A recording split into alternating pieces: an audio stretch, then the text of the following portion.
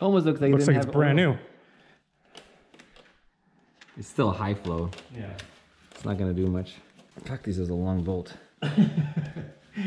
Especially when you're not using a tool. Yeah. Oh, we're definitely using a tool. I mean, I'm using a hand tool. Hand tool. I know. I want to use power. All right, bike's starting to look like a bike. Maybe we should do a story. Sure. Yeah. You want to grab me a filter? Oh yeah. Oh, I miss dirt biking. Add 2 ounces per quart. So it's probably, say, a 4-quart system. Where's your distilled water? Oh. Do you have distilled? I don't think I have distilled water. All right. We'll make a list, but I probably have some. Want me to set the Amazon up in such a way so that you can... I can't pour anymore. Yeah. There you go, guys. There. There's quart number 1. We got the BMW motorcycle Superbike build going on, finishing it up. We got oil in there, we got the fuel tank back on, we got all electronics on, we got the muffler on, the headers. We have filled the oil to the oil fill line. The coolant, we just have to top up as we're about to start it up. And let's do this. Let's do this.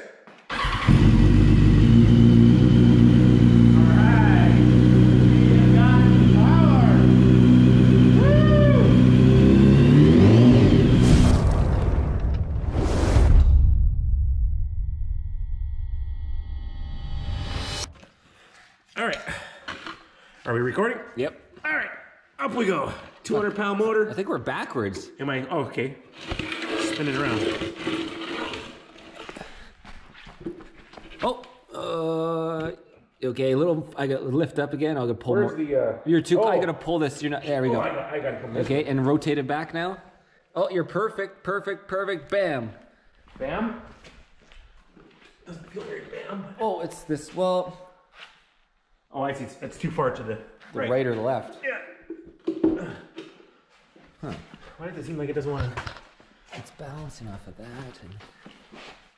Oh, it's just not on this at all. Oh, I see. It's just not in that spot. You got this has to touch the oil filter. Right. There you go. There. And then we need to, but we need that on top of the other box to get height. I thought we'd have that on that. It's okay.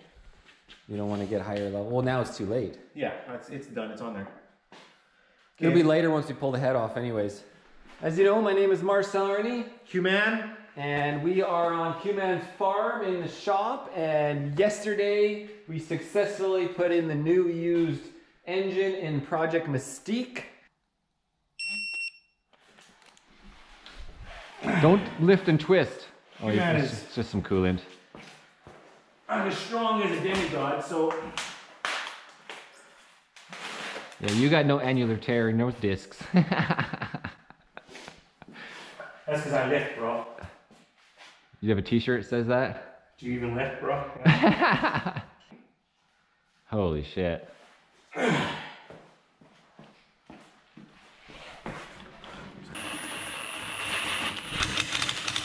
If you haven't seen the Project Mystique previous episodes, check out the playlist in the description. Yep. And what are we doing today, QMAN? Today we're going to do a little investigation as to what possibly failed last year in the motor. That's right. So since just 2 days ago when we removed the engine, we drained the oil, we found a valve shim, essentially a spacer to set the valve correct gap in cylinder 4. It came out of cylinder 4 most likely, and it was on the magnetic drain bolt. Yeah. And so what do you think first steps are is to pull the valve cover? Pretty much what you would pull, yeah? Yeah, pull the valve cover and then all the head bolts. Or do we just go right to the head bolts and pull the head off? Well, there's one, the rest are underneath there. Oh, so we have to pull the cover off anyways. To access all, there's gonna be like 10 bolts. Okay. Or 8 bolts. So yeah, first step is get the Torx 30. Yeah, T30, you think? I got it right here if you don't want to look for it. I think I got it in my hand. All right. 50 in my hand right now. Bam. Not much torque in these, that's for sure.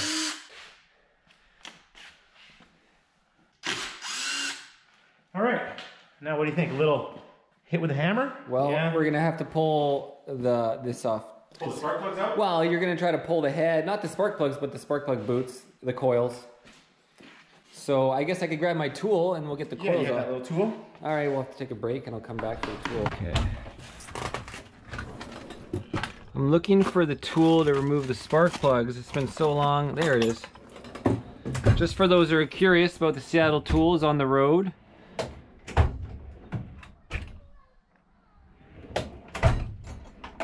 This is what I'm always moving with me. Oh yeah, and the bolts, of course, are all being used right now, and a few more things down here. And then lots of screwdrivers, lots of tools, hammers, and more miscellaneous stuff, and more junk miscellaneous stuff on the top. Okay, a little jog. Back to QMAN's shop. Here's my Northern Lite, home on wheels. QMAN, Randy Savage. See guys, I bought this from Germany. I think it was like $50. And so it slots on the shape of the spark plugs. Okay. And then you can get a nice hold on them. Otherwise, you're grabbing them with pliers and you're just breaking them. Well, yeah, but usually you just all that plastic gets squished and buggered up. Yeah. So it's just a nice tool to have. When you change a lot of spark plugs,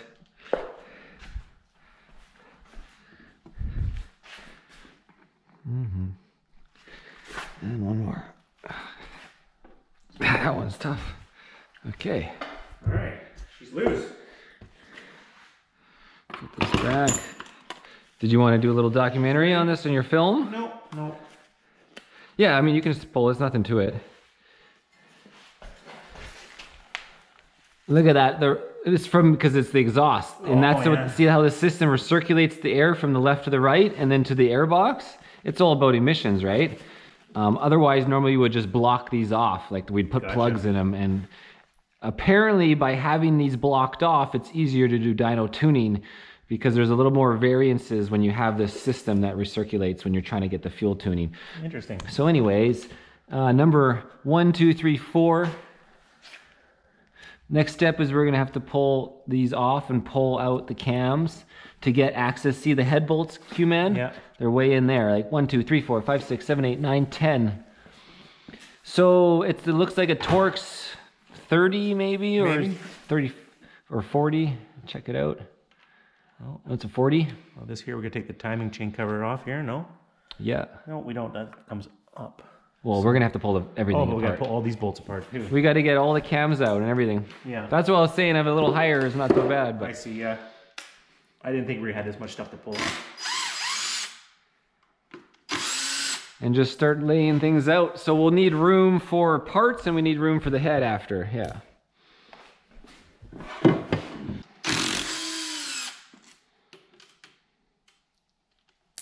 I need a little bin for those.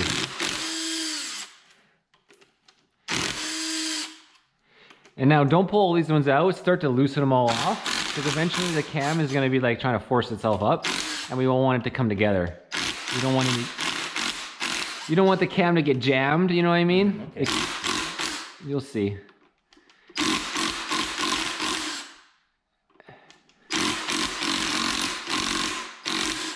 Some of them are tight. And then all the inside here, yeah.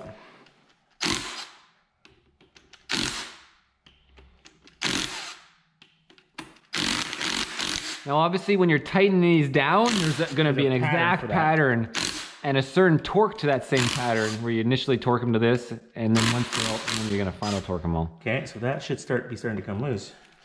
Okay, at the same time as we could take this gasket, see how this, get this, so there's that goo right here. Yeah, around those little bits. There, just work it. Okay.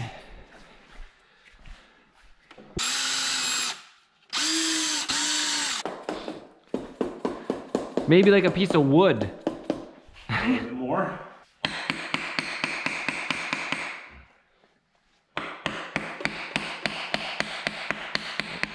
Again, this one's coming up. Looks like it's coming up a little bit. Yeah, and then try to get this side too. A little bit. Try this side back here. Oh. There we go. Oh yeah, she's starting to come there. Like I said, we just want to try to keep it even so it doesn't get stuck at all. Oh, okay, there's the release. Oh, this side still. This side here a little bit tight. Oh.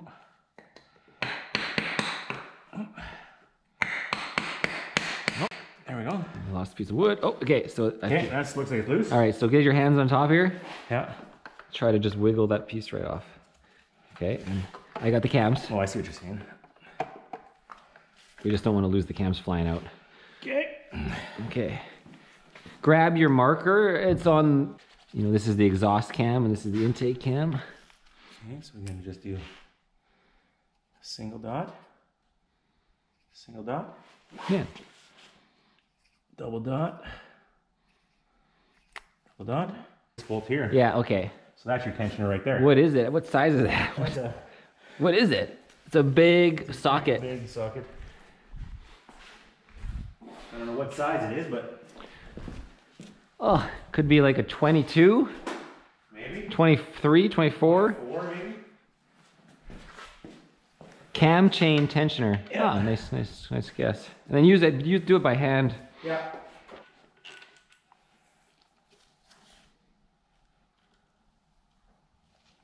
Oh, let's loosen it up. There we go, bud. Yeah.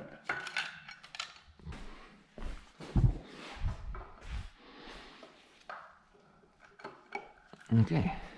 So, let's look at these cams first of all. I don't see any damage on the exhaust cam. The valve shim. Yeah. This one's missing. Oh, there it is.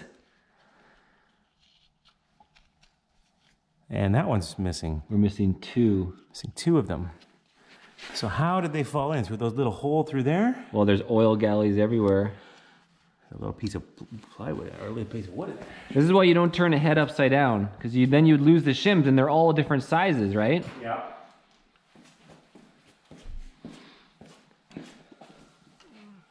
You know, when your engine started running bad, probably just you lost one at the time. Oh, did you find something? No, just a piece of wood. Oh, but... I'm just trying to get that out of there, but I can't. And then the oil galleys, you can see where can it get to. Oh, there's a piece of wood in here too. Yeah. It doesn't matter. The next time it's going to oil taken apart if you want to rebuild it. But do you see the other one missing somewhere? No. It's probably inside the engine pan as well. Oh yeah, and it just didn't make it to the magnet maybe. Yeah. All right, well I guess we'll just keep pulling the bolts out from the head.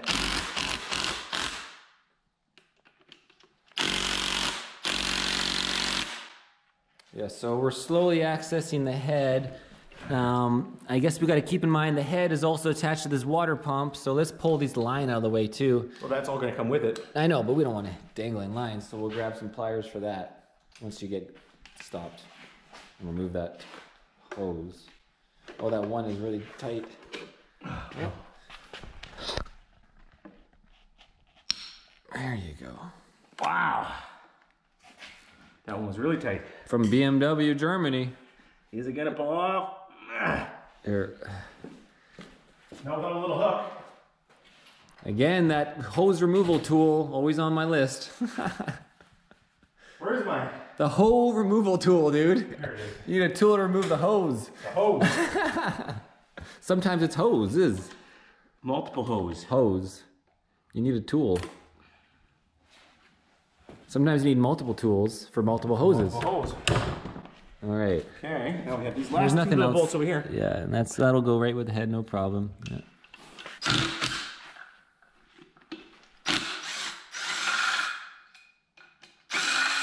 Just a little mini couple ones. Yeah, a couple little Outside guys. Okay, so now we'll start. Then we'll take a little hammer. Oh yeah. Okay, well we need a place to put this too. Oh. Good to go. Using lots of paper towel these days. It's cheaper than paying labor. Yeah. They'll add that on your bill anyways. bill. Wait, there's Shop $25 of shop supplies. I guess you could take the bolts out, but that's an easier way to do it. Oh, look at that piston. Holy shit, dude. Okay. Wait. Don't turn it upside down, but like and don't turn it too far. I'm just gonna put it just so the bolts stay. Okay, well, we'll look at that later and get those. Holy crap. That's what happens when you miss a shim or two. That's when a shim falls through. That's how it got through to the block at the bottom. I went right through the piston. Wow. I bet this whole cylinder is probably wrecked a little bit. Oh, I bet it's destroyed. Oh, look at the cylinder. It's chipped on the edge. Oh, yeah, it's beat. It's toast. The head is toast. Wow. Look at the valves. This is what you could put on your wall. Oh. This is like a piece of art now. Destroyed art. Oh, yes, get a photo. I'll have to get a photo for the story. Anyways, guys. Well, that's that. So, there's no salvaging this now. So pretty much pull the clutch, pull the starter, pull anything that's worth. We could start to, if you know, we could strip the whole motor. Yeah, you could save some case covers, the starter. No, but and then let's stator cover. Take a look at the tranny and pull out the gears and everything. Yeah, pull out the clutch and all that stuff. I mean, it might as well just stay here together right now as is. I gotta turn this into a coffee table with a piece of glass over top of this. Yeah. Anyways, guys, my name is Marcel Irnie, Pro Superbike Racer. This is QMAN, Superbike Racer. Hey, guys. Side-by-side vlogger. And that's his blown up motor. Started making a nasty tick, and the tick got worse and worse, like as it was running. And then on the track, it blew oil at the back because it went right through the piston. That's it. Oh. That's the end of the bike swap. Well, good thing we got a bike with a new used motor. QMAN's ready for next season. Peace.